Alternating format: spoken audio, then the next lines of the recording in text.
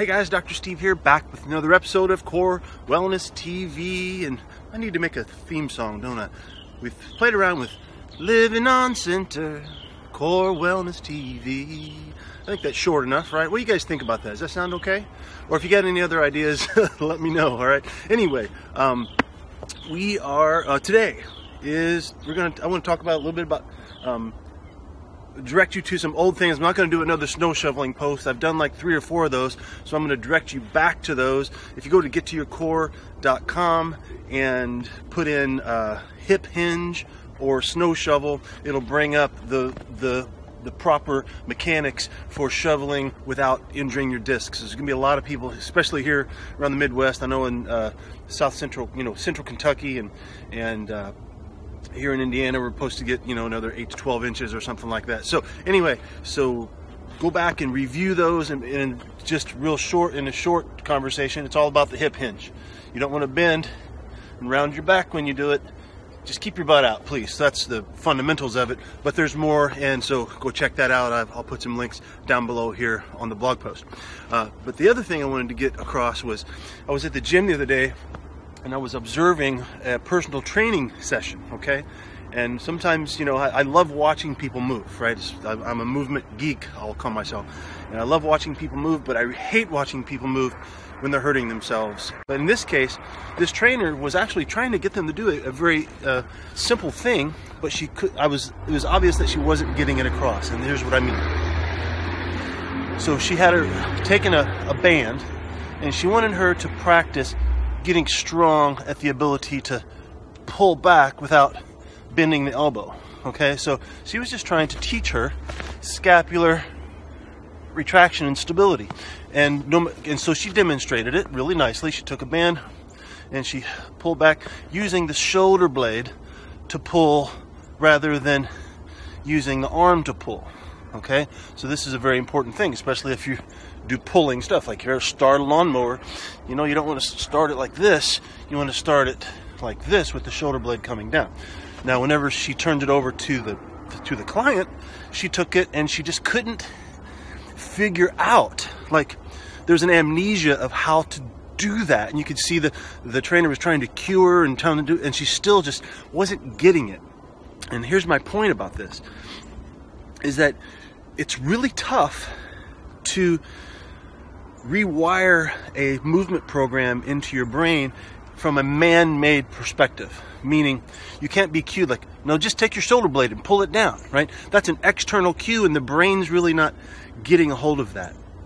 So the first thing that this person should learn, if I took this person, I would have her learn how to properly let the shoulder blade drop. I mean, she has to feel that position to begin with. You can't just put somebody into a movement pattern when they don't have the fundamental postural statics. Does that make sense?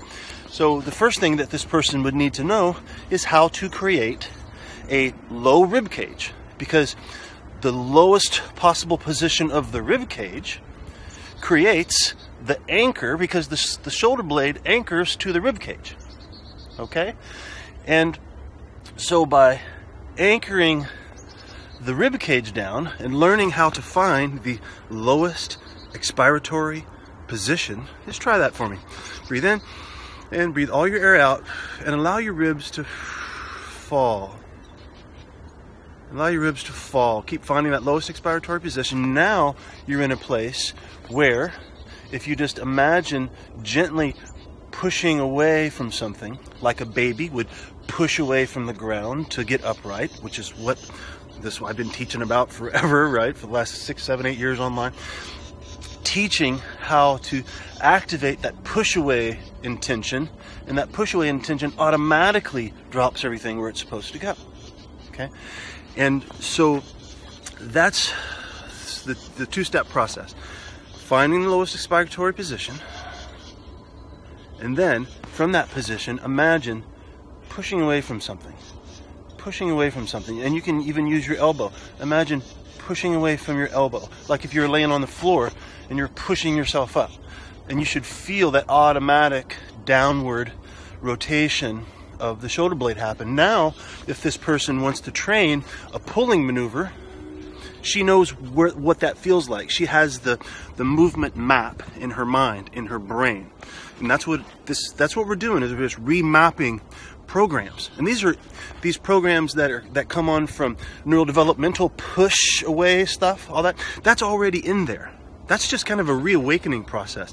You went through that already from 0 to 4 years old.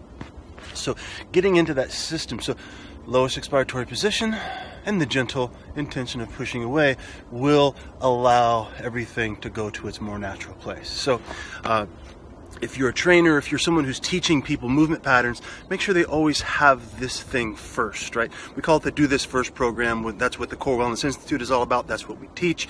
And we are reopening that soon. And by the way, if you get on the early bird list for that, I'm sending out a sneak peek. And what I did is I did an anatomy tutorial of what's happening really whenever you turn on this organic posture. So I broke down and showed you the importance of which muscles are supposed to work. So you have a kind of an inside out look at what's supposed to be happening when you create effortless uprighting.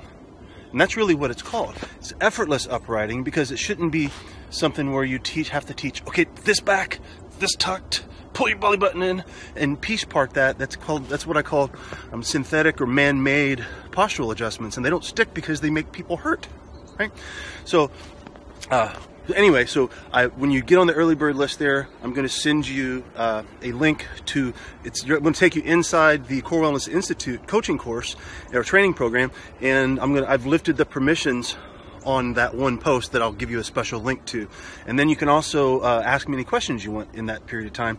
And so that'll be open until the enrollment is over, and that's going to be happening within the next week or so. So make sure you check that out while you can. Just go to reversecpsnow.com, and there's a form there to get on the early bird list. And it's like I said, the whole course is just about reawakening that internal spiral of power that's already within you for that effortless, weightless feeling. Okay, cool. So you guys have any questions about this, or you have any comments about the way it feels whenever you do this, or have any questions like in troubleshooting, make sure you visit at the blog, at the description. If you're watching this on YouTube, it's in the description box down below. And otherwise, guys, I'll see you soon. Get outside, keep moving, keep pushing away, right? And keep recycling gravity, because that's what it's all about. Is when the gravity that comes through us, we need to take it and recycle it and use it for our own power and our own spring. If we let it get us, it wears us out. As soon as you start drawing forward a little bit, it starts grabbing you and it keeps pulling you down, and it's not going to stop unless you put out a spiral against it. Okay, all right guys, see you later. Bye-bye.